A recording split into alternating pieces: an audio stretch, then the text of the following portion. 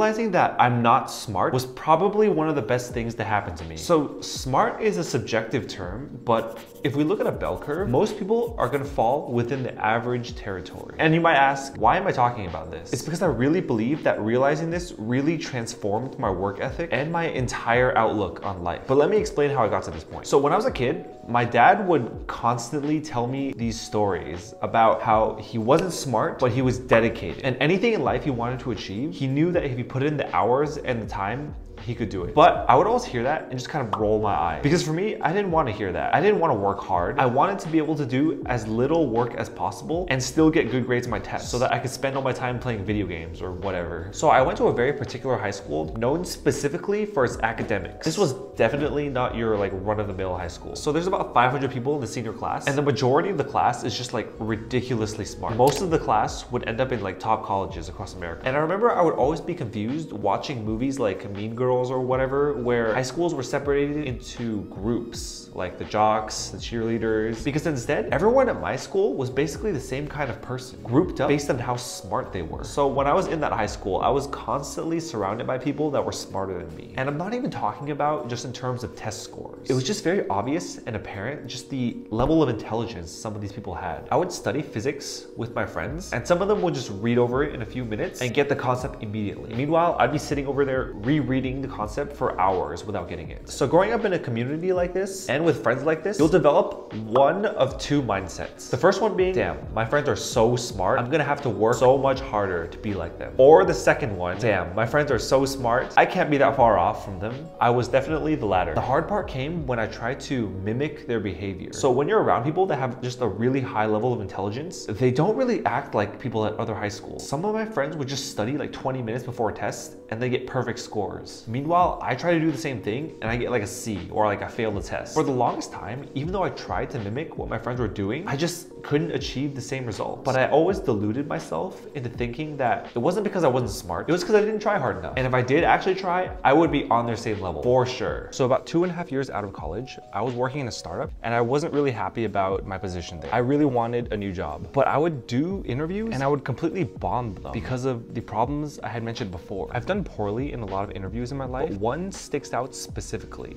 because I didn't even try. This was a job that I really wanted. I was told by the recruiters to focus on JavaScript fundamentals, and I probably wouldn't even be asked any actual coding questions, and that I would do great if I just studied the concepts overall. I decided, you know what, this is gonna be easy. I have plenty of time to study, and a few hours on the weekend should be good enough. So I scheduled the interview on a Monday morning so I would be able to study all weekend, and I ended up literally waiting until the last second. I woke up at 6 a.m.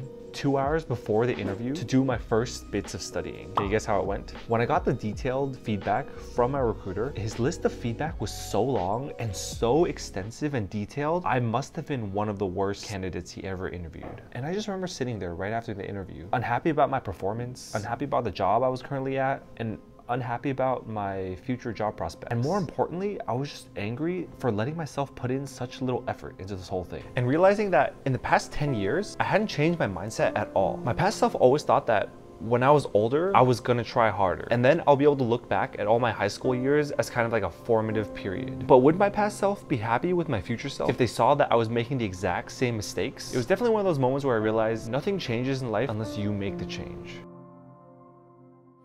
So you might ask, what did thinking that I was smart have to do with any of this? Well, for a long time, one of my biggest problems was that I wouldn't take other people's advice that seriously. I would just assume that they didn't know what they were talking about and that their advice wouldn't apply to me, you know, because I was smart. But failing all those interviews and coming to a point where I was getting well into my 20s really made me realize, damn, I don't think I'm that smart. And being lazy isn't really an excuse either. And realizing that anything you want, if it's something worth achieving, is going to take time, pain, and effort. And then full circle, I thought about that advice from my dad that I had been ignoring for all those years about how he wasn't smart and that he was just dedicated towards his craft. That's when it all really clicked. Improvement in life is all about slow, incremental change. And what I wanted most most in my life at that point was to advance my career. And hoping to pass interviews by studying for like 10 minutes before and hoping that they would ask a question that I already studied before was completely crazy and unsustainable. Everything I wanted in my life, I had to actively point it out as a problem and figure out how to fix it. So for my lack of social and interpersonal skills, I started to read books. And for my goal of getting into a large tech company, I started to plan out a schedule of how I would study for these technical interviews and get into the companies. And I went online and looked for research from other people who had went through the same process so I could follow their mistakes and their techniques. And I would never ignore advice because I thought I was smarter than other people, because chances are I wasn't.